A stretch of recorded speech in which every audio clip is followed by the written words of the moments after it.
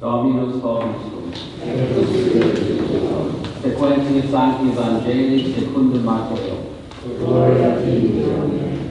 In illo tempore dixit Iesus discipulos suis, audistis quia dictum est, diligens proximum tuum, et odio habetis inimicum tuum.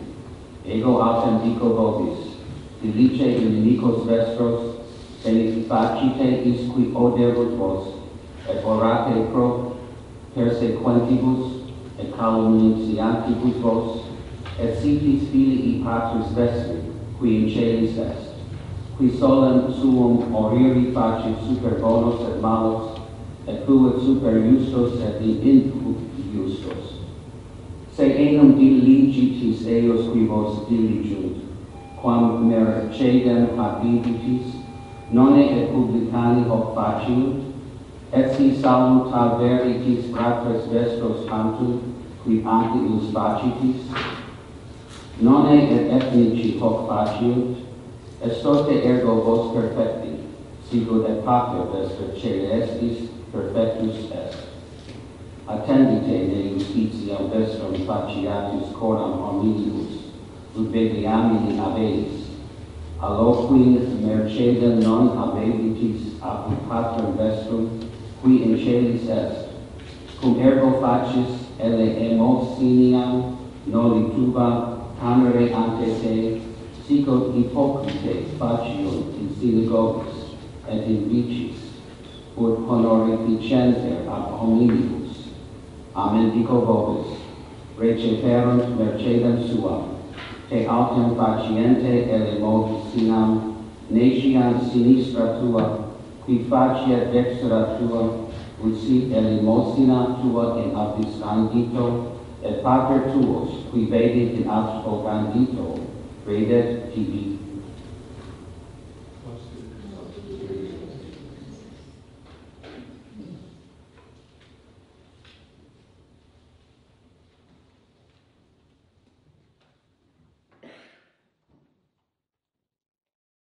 In the name of the Father, and of the Son, and of the Holy Spirit. Amen. I'm pretty sure that not all of us encounter people who truly hate us or curse at us or strike us. So in reflecting on today's gospel, I suppose we could ask ourselves, well, do I really have enemies in my life? How can this part of the gospel, when Jesus says, love your enemies, how does this apply to me? Who are my enemies? We need to treat everyone in our lives with the same charity. If we were suffering under great persecution, we might say that we were ready to lay down our lives for Christ in spite of our enemies, but the enemies, really, that are hardest to love are often not what we would call enemies. They are bothersome neighbors or co-workers or siblings or parents or children. Sometimes the heroic virtue is in treating such persons with out of the ordinary charity and kindness, and as they say, the biting of the tongue, which can be very painful to the one who has to bite the tongue. If you love those who love you, what credit is that to you, Jesus says. Is Jesus addressing our purity of intention? What is my motivation in the things that I do every day? Is it all for the Lord Jesus Christ? If I could divide my day into minutes and chart the time I spend thinking about what I want, compared to the time I spend thinking about what Christ wants, what would that chart look like? Imagine if I had a watch that records your footsteps. If a watch or some app device on my phone could really divide out the time that I'm truly given to the Lord instead of just time to myself. How often do I even think about what my intentions are? which is a true reflection on my life. Anger and impatience are often the results of a frustrated sense of injustice to me. I am angry, I am impatient because that's what I'm getting from other people. And this situation needs a remedy. And I'm the only one that can apply it. Do I struggle with anger and impatience? Do I lose my cool several times a day?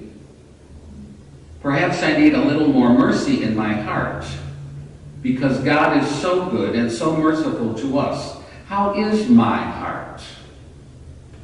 Do I demand justice of everyone else while ignoring, as you say, the plank in my own eye? Mercy could be the secret way to more peace and serenity in my own life.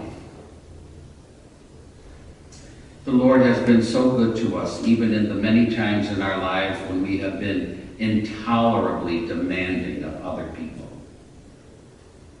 All of us, I would say, could be guilty of that.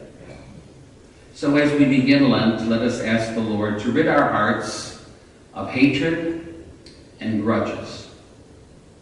Let us forgive past offenses, even when the offender has never asked for pardon, even when the offender rejoices in the offense committed against us. Jesus forgave his torturers from the cross. So help us, Lord, to do the same.